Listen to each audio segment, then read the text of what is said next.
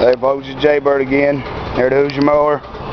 Got me a old snapper here. Been working on for my buddy Steve. I've been under the weather a little bit, so I've been slacking on him.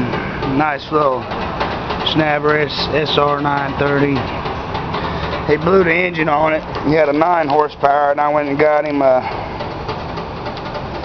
8 horse Briggs & Stratton, and I put a custom exhaust on it because didn't have the exhaust.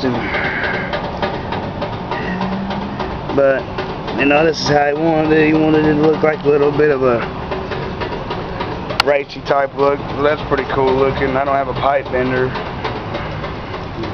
My welder was taken anyway.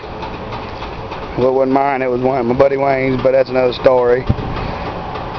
But anyway, I just showing you this. What I'm doing now is trying to rig a kill switch. So you can see that. I got one ran off the magneto. I'm about to see it.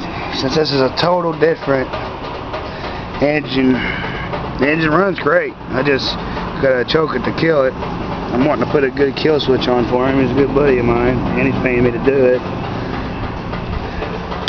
So you can see, I got it rigged up here. This is the one coming off the magneto. This is a kill wire running up here. That was if he wants to put it on the throttle, which I may have to do. I don't know if the key's going to work. You can see how when I throttle all the way down, fast down, it touches that. I'm going to short it out. And that's the when I run this up to here. But I'm going to hopefully the key will work. I don't have to mess with it, but trial and error. This is Jaybird, just showing you a little something. I have another video of it up. Subscribe, comment, tell me what you think about her. Thanks. Jaybird signing off.